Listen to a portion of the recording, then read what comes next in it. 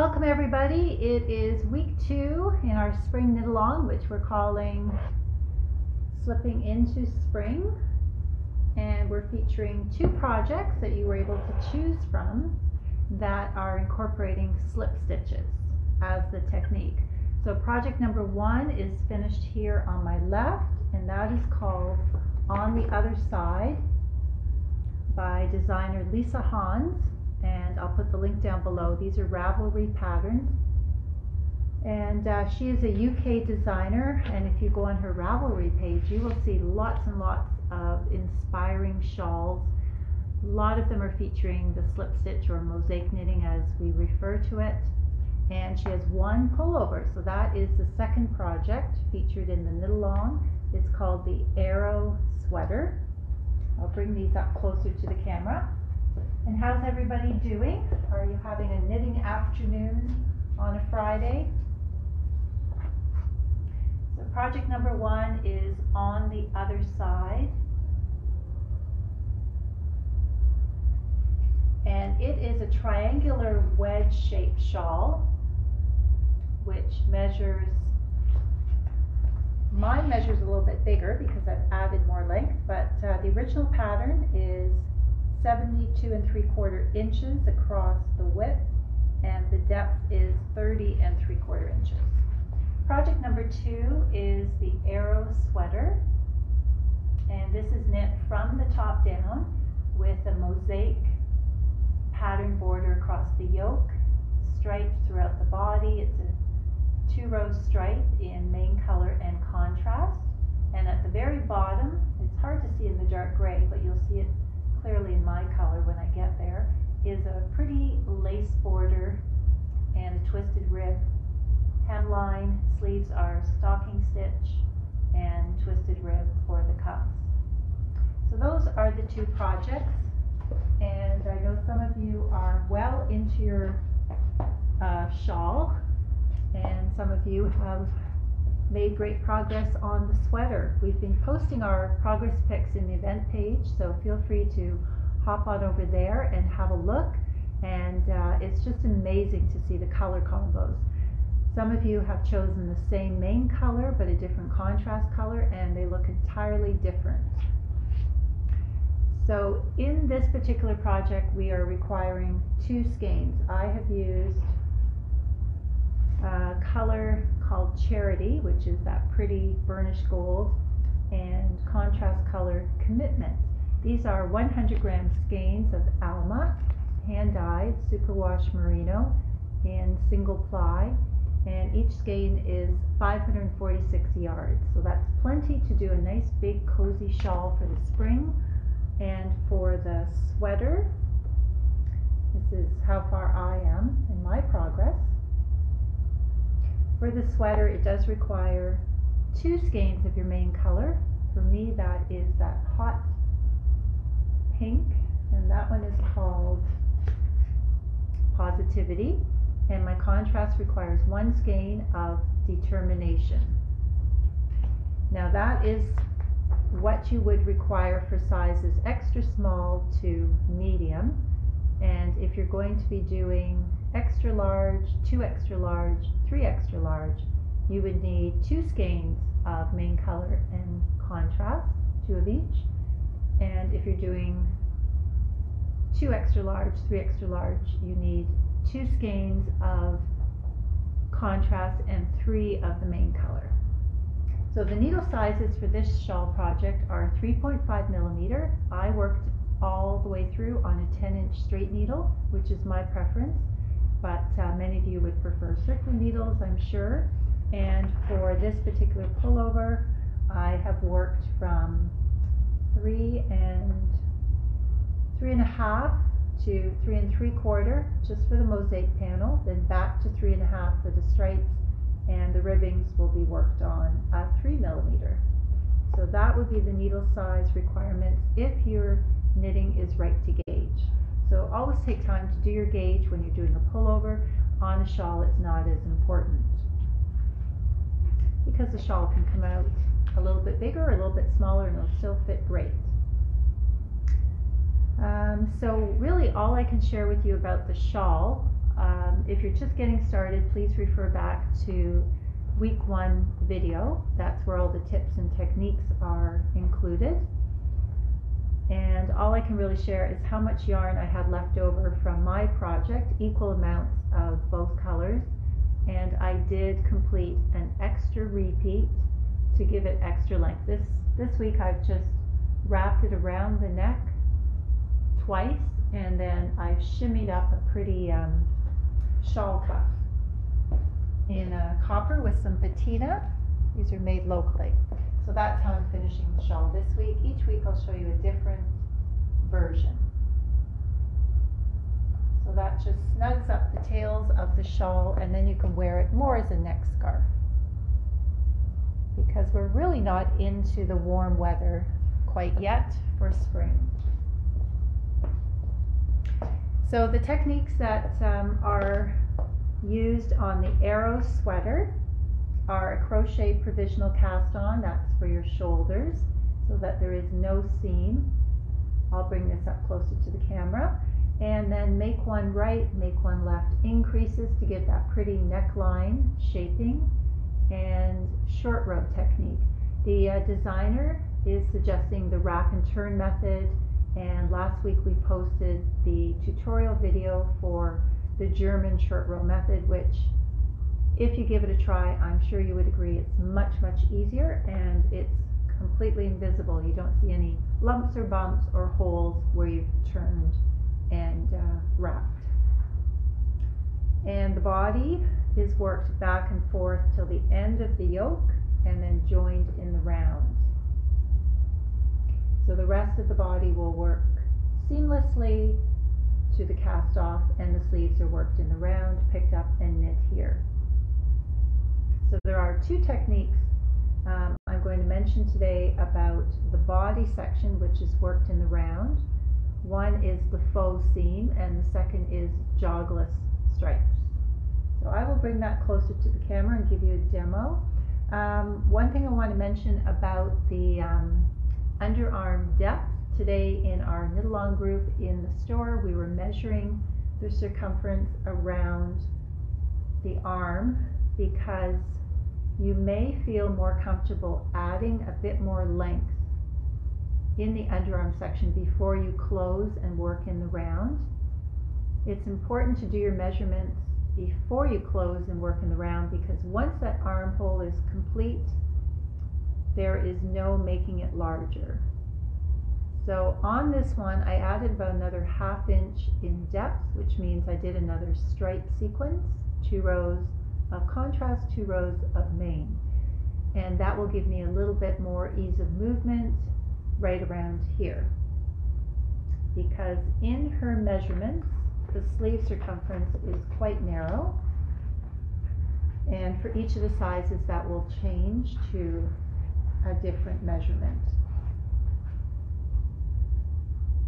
And you have to remember too that the body of the sweater, it's an oversized fit. Positive ease creates an oversized sweater. So you have to remember that the sleeve will be dropping down here. That's where you want to measure, not up at the shoulder. So here's a picture of the designer in, I think she's wearing the first size, and you can see it's quite a tight underarm circumference here. So be sure to take the time to measure your upper arm, check the measurements for the opening there, and add a few extra rows if needed. That also means you're going to have to add extra stitches when you pick up and knit the sleeves down, but we'll talk about that next week, because I know none of you are at the sleeve section yet. So this is my version. I'm into the easy part now. I'm into the simple 2-row stripes.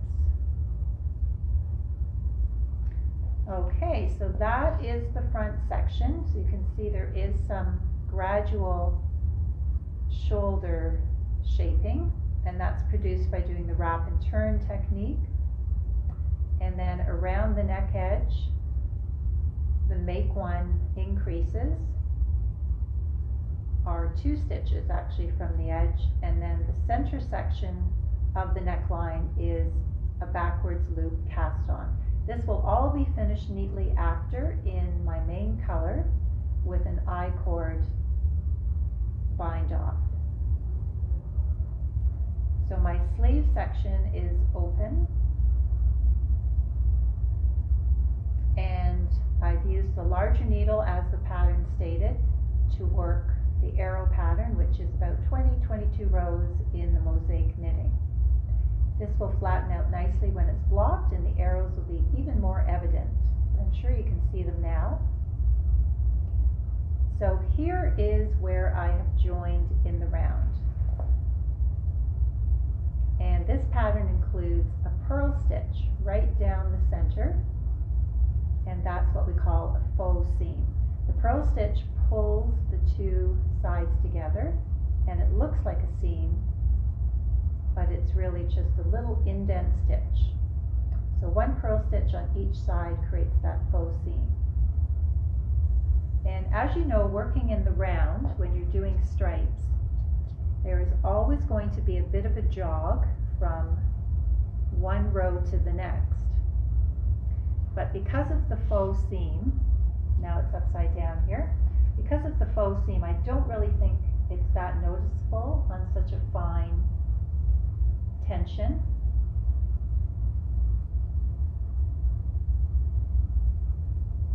So if you're happy with the look just with the faux seam, I wouldn't worry about doing the jogless stripes.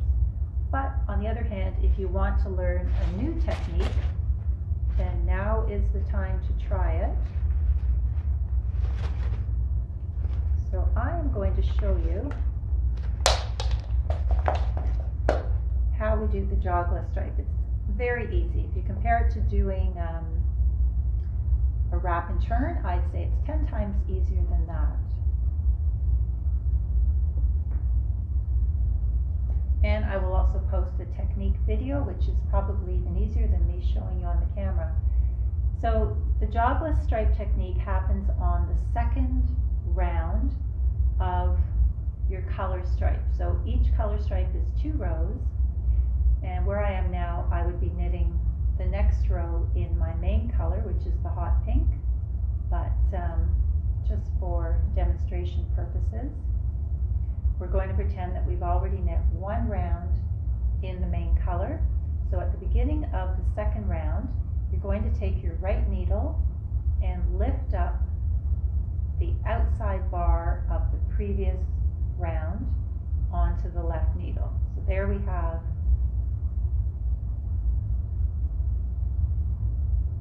the lower stitch and the stitch from the row that's on the needle originally. And then all you're going to do is knit the 2 of those together in the appropriate color, which is, for me, the main color. And you're going to do that every second row of your stripe all the way throughout. And that will just balance out the side seams so that one color stripe will match with the beginning on the opposite side. So that's something to try if you're working on the arrow sweater to pump up your knitting techniques. And I will post a link, of course, in the video below, because that will give you even more of a slow motion technique.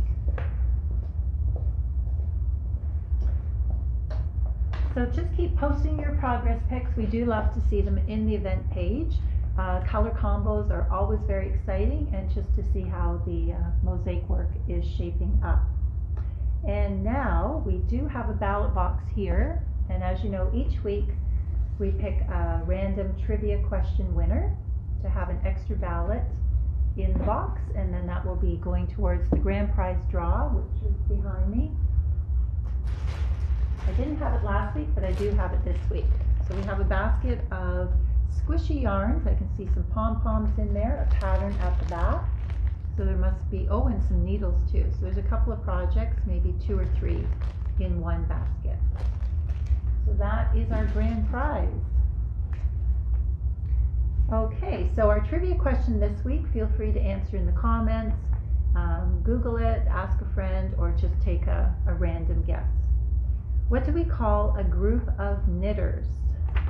we had the same question today in our Knitalong group in the store, and one of them got it right just by guessing. So what do we call a group of knitters? We would call a group of crocheters a cachet, so that maybe will give you a hint. And it's just the same as what we would call a group of geese, or a group of frogs, or a group of fox. So I'll let you work on the answer, and then I'll post later tonight who the winner is. And hopefully you're working on your progress reports. I started a new one because I am on the sweater now. I finished off my first one, rewarding myself with a spa day this week, and that was for the shawl. And now I'm working on filling in my progress report for the arrow sweater. So far I've chosen my colors, wind my skeins is complete, and cast on day is complete. I'm certainly not at the halfway point, and I haven't had to do any frogging at this point, but things can change at any time. So that is everything for this week. Just wanted to check in with everybody, see how you're doing. Hope you're having a great day. Hope there's some sun in your area, because we haven't had any today here. And we're heading into our March break here in Ontario. So there will be lots of activity and traveling going on, but also lots of time to sit and knit. I'll catch you next Friday at 5 p.m. and that will be week 3. And I'll give you more of a progress report on the arrow sweater, and I'll be posting pics in the event page in the next hour of some of the other knitters' progress. Thanks everybody for watching. Have a great knitting weekend.